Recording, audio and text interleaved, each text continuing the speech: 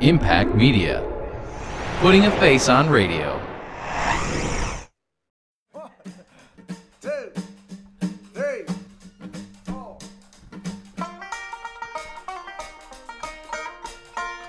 Is the name of the tune. Just before that we had... It's Tuesday, and we have the holiday show just around the corner.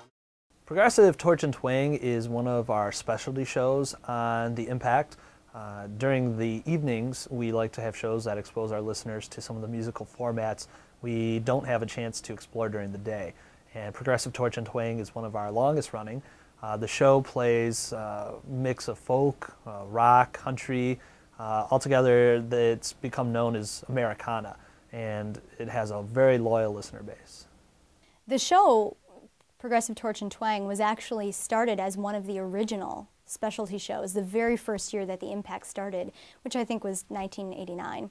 And it was Jenny Sparandeo's kind of project. She was like, why don't we do like an alt country thing, something like, Uncle Tupelo.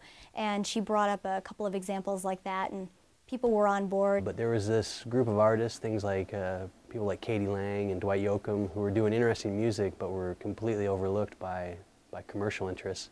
And she sort of realized, hey, we could do something. She took the name of the show from a Katie Lang album called Absolute Torch and Twang and said, well, let's kind of modify it. We'll make it progressive because we're the Impact. And Progressive Torch and Twang held. Through the years, I think it's been a good name because you can't really pin me down on what exactly Torch and Twang is, right? You can't say, well, that doesn't sound very Torch and Twang. So it's sort of a judgment call. So I think what we try to do is make it as eclectic as possible and sort of string together just sort of a logical progression of things. Peloponnesia, I can't from how I need you. You're to blame for how thick my blood is. We were but the dreams of Grecian kings, seared onto metal our wings. You're to blame for how thick my blood is. I think one of the things that's so interesting about this music is how much of it feels real, how much of it feels accessible. I think when people hear the word country, they immediately cover their ears and say, I'm not interested, I don't want to hear it. But they'll listen to our show and they'll say, I don't like country music, but I really like what you're playing. What is this? And just as it is at the station as a whole, the Impact is an alternative station. And our show, too, is an alternative to what you hear on top 40 country radio. You're not going to hear things like that on our show. And I think that's different. It's not overly processed. It's not fake. The people who are on our show, that we play on our show, they're songwriters. They're singing songs. They're writing songs that mean something to them. They have a history and they have a heart, and I think people really connect with that. Torch and Twang is in a chicken or the egg type situation where there's a great scene for twang music in the Lansing area, but it's hard to tell if that came about because of the show or the show came about in response to it. Needless to say, they're both highly related to each other. Doug and Karina bring in more guests on their show than most other specialty shows on the Impact. They really have a lot of great community involvement, and they're always out at concerts. You'll often see them at Max or the Temple Club when it was open. At the local shops, Elderly Instruments is kind of a center of the whole scene in Lansing. But they're also very involved with the Folk Fest and other events around town. They've maintained those connections, and people know that when they want to either get a show or become known on the scene, they really come in for the Torch and Twang and get their name out there. We've had a lot of people playing live in the studio, and that's one of my favorite parts of doing the show is being able to have musicians, and basically we get a front row seat. They come into the studio, it's really intimate, and we get the privilege of putting them on the air, and at the end of the interviews, we're always thanking each other. The musicians are thanking us, and we're thanking them, because it's such a nice opportunity for us. We've had a lot. We've had Wayne the Train Hancock, which was incredible for me. And having him in the studio, not only did he bring his own band, but he also brought members of Steppin' In It down. He brought Andy Wilson and Joe Wilson in, and they played with him. And he was funny because he's an established artist, and he's one of the guys when I first started doing the show that I thought, well, if I could be lucky enough to have somebody like that, you know, I could just retire at that point. And when he called me earlier to find out when I wanted him down, I didn't want to push it too much. And he said, well, how many songs do you want us to play? And I said, well, I don't know, 3 or 4. He goes, how about 9?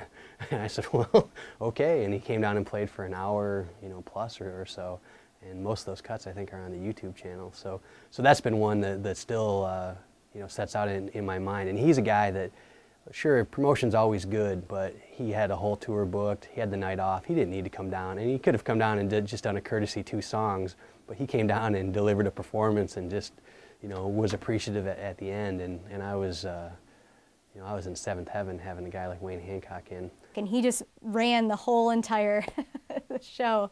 And he basically did the interview, he did a concert live, and had all of these musicians in there, and it was a lot of fun.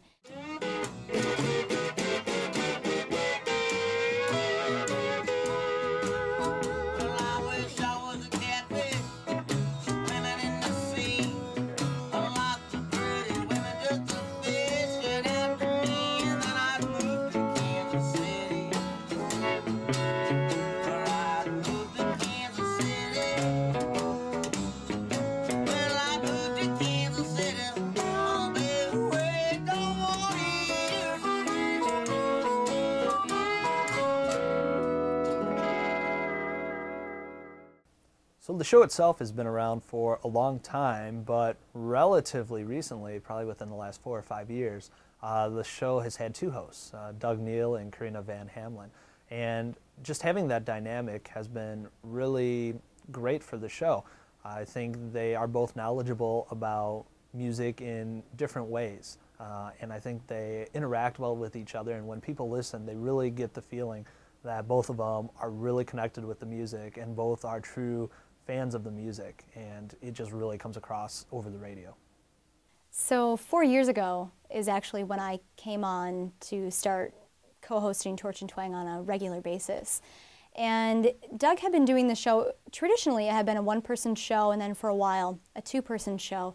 And I came back on when Doug had been doing the show solo, again for a while. So when I came back in, it had been missing that 2nd person for a while. And the show is a unique animal here at the Impact in that I think it's one of the only shows, and certainly the only specialty show, that has multiple hosts. And I think that brings a different dynamic to it. You get 2 different points of view, and you get 2 different people picking the music.